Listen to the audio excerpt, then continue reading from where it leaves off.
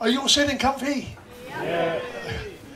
For the next hour or so, or till you start throwing things, I just want to explain how I got into survival, and then hopefully give you some survival tips, and then we'll do the question and answers, okay?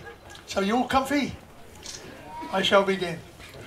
Okay, growing up in southeast London, the big bone of contention was national service. And we used to go to extraordinary lengths to escape the draft, making out we had flat feet, piles, nervous twitches, wearing shoes too small for us, anything to beat the draft. No one wanted to go national service. Now imagine my surprise when they stopped national service for people born September 1940.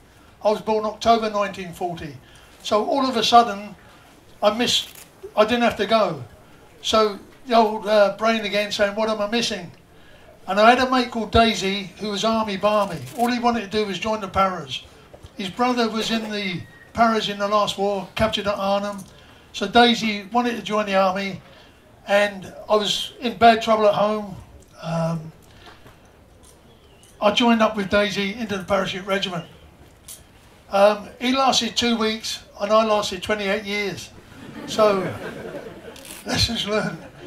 Okay, I joined the parachute regiment and I hated it.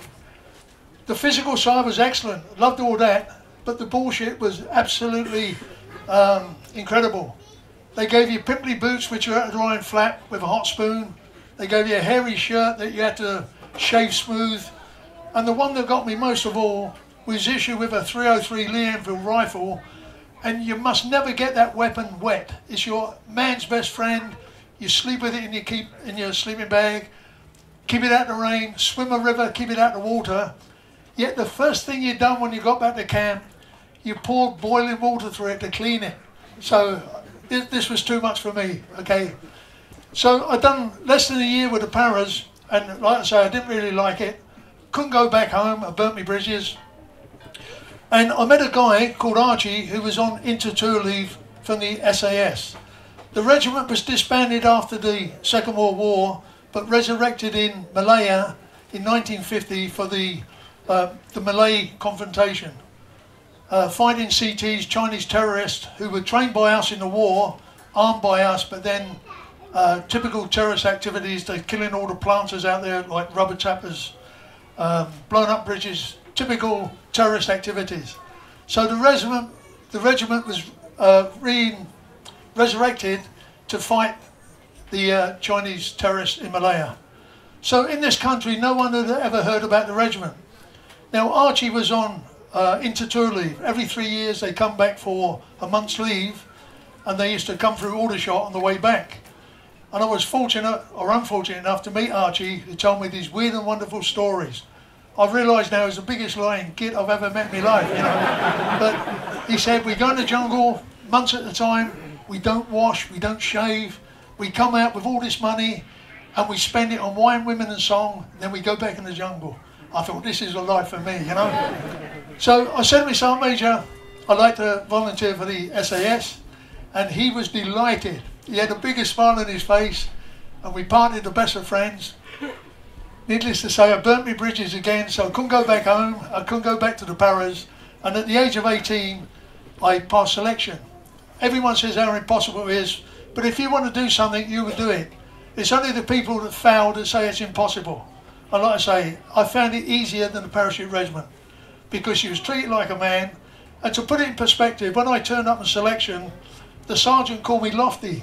Well, I nearly died, you know, because in the Paras, my mate got made up to a lance corporal, and we went out that night to celebrate, and we got in a big scrap.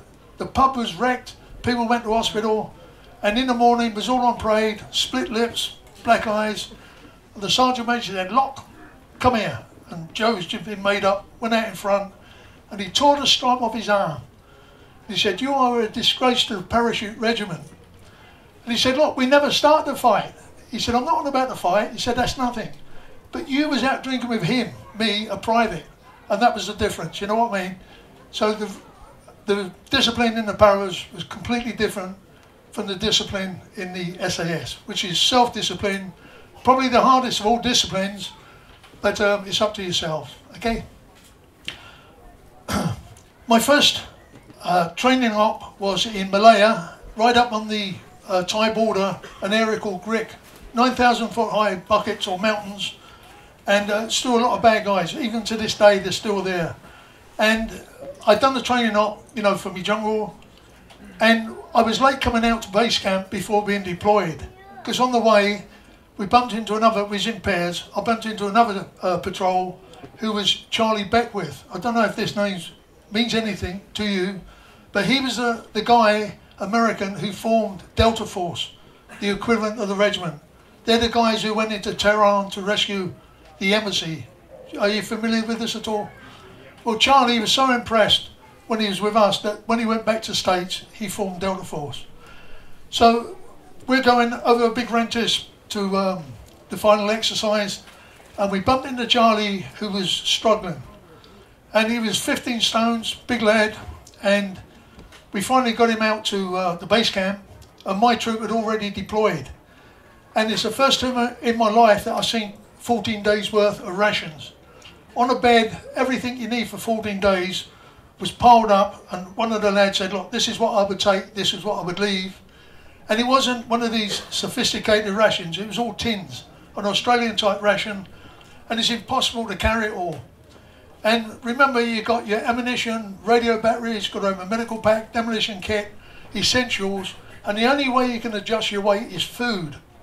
And so I looked at this big mountain of kit, I done what he said, and the means of cooking it, you know, is a big pile. So I put it in my pack, and like I say, you can barely lift it.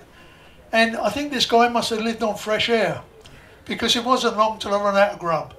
But luckily for me, Charlie Beckwith, who was going to give up smoking, eating, and he very nearly gave up breathing, because after 5 days when we got deployed, he went down with leptospirosis because he didn't sterilise the water. He got scrub typhus because he slept on the floor, and also malaria because he didn't take the precautions. So from 15 stones, he went down to less than 8. He's in a bad way, and I was rubbing my hands. I thought, when he gets Kazivaked, I can have all his kit. Big mistake. All he left me was a candle, no bigger than that, a bit of candle. And I thought, well, we read of a night in the jungle. Nothing moves at night, so you get a good night's sleep. But we use a candle to read by, so any flying insects goes into the candle, drops onto the floor. Whereas, like a lot of people, and you've all done it, I guess, torch, you got your torch on, everything flies in, and in the jungle, everything bites, they're spiteful, they're thorny, and like I say, they sting. So you don't want them coming and dropping on you, so the candle. So that's all Charlie left me. So after 9 days, I'd run out of food. And I promised myself I'll never ever be hungry again. So I started taking a real good interest in survival. And one of the lads, he said, look, see that tree, you can eat it. It was a nibbon, a palm tree about so circumference, real hard wood, about as high as this tent. He said, you can eat that. So I thought, great. So I attacked this tree with the last bit of energy I had, and the wood outside was like concrete, you know. But I carried on and was on a spur. And when the tree fell, it went straight down the hill. So I went down the hill, and this is about 300 weights now. I got it on my shoulder, and I staggered it back on the top. I've used every bit of energy I've ever had. And my mate got the parang, he said, right, this is what you can eat. He went to the end, cut off that length. I thought, that ain't bad. Then he started peeling it, peeling it, peeling it. It was like a stick of celery. And I thought, I nearly died to get this, you know. So I thought, you must have a bit of knowledge. Now, luckily enough, we had 2 E-bands. E-band is a tribe from Borneo, and each troop had 2 trackers. And these guys, every night they went hunting. And they come back with frogs, big frogs, snakes, monkeys, grubs, you name it, they come back with it. I become their best friend. And I went round there and I see what they was doing. They used to feed me, and so that was my interest in survival. And I thought, I'll never ever be hungry again. If I miss my breakfast now, I go giddy. Okay, so knowledge. Thirst. Years later, I was deployed in Africa in the NFD, Northern Frontier District, right up on the Somali border. real bad guys up there, the shifter. They used to come over the border, hamstring everything, the cattle, the locals. So we trained up a counter guerrilla force to combat this. And these were all locals. And we thought, because they're born there, they'll have a bit of discipline, you know, living off the bush and also water discipline. And there's 4 of us who was training them, and we was 20 miles from the roadhead, and we had a jerry can of water to give them a top when they come through the checkpoint. The first team in, I was busy checking off their names, and a guy, he picked up the jerry can and he drank 2/3 of it before we could wrestle it off him. What he couldn't drink, he spilled, and what he drank, he spewed up. And there we were with very little water, with all these like recruits coming through. They had to have the water. We had to tab out 20 mile, and it don't seem far, but under the heat of the sun, never underestimate it. And there again, on this occasion, 4 of us, one of the lads had a small orange juice. I don't know where he got it from, but it's unique. So we all decided, you know, we'll urinate into the mess tin, mix it with this, and drink it. 2 of us never, and we was in better condition than the 2 that did, because it stands to reason, like your body's already refused it once, or passed it once, and it's full of all your waste. To introduce it to the body is critical. Never do it. I'll mention all this later on, but these are lessons I learned early on, and I promised myself then I'll never ever be thirsty again. Okay, so pretty well I've lived up to that. Okay, now survival, it's more a mental exercise than physical. Everyone can eat worms, it's great.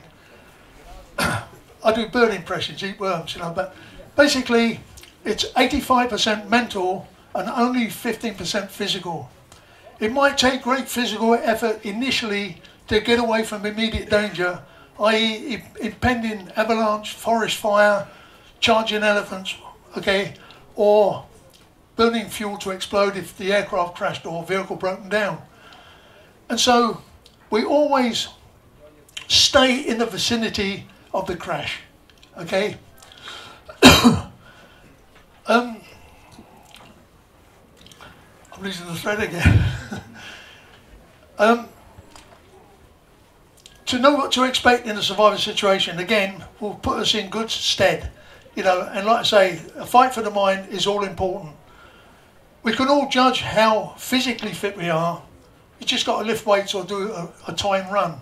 But to know how mentally fit we are, this is the key. Being strong mentally. And all life is a mental exercise. I'm sure you'll agree on this. And basically, it's never giving in, okay? Don't underestimate everything. Be prepared. You don't want no nagging doubts whatsoever. Now, people have done amazing feats of survival where people have died and they've been rescued, they survived, and then later on they've committed suicide. That's how fickle the mind can be. We must be very, very strong mentally. And this is what we try and teach when we do survival. All the physical stuff's great. We need to know that, obviously, knowledge. But what we try and sort of increase is the mental exercise, okay? It's all important. And again, you might find yourself in a tight situation and you think, if your mind is not straight, I'm being punished. I might have done a bad deed, and you think this is punishment. You know, you must be very, very strong positively. You know, don't have a passive outlook. Always, you're going to succeed, you're going to win. And you'll do this better with the more knowledge you got, obviously, and knowing what to expect. So what I'll try and do is I'll run through all sort of aspects of survival, see how it affects us, and see how we can train for it. You all understand it so far? Yeah.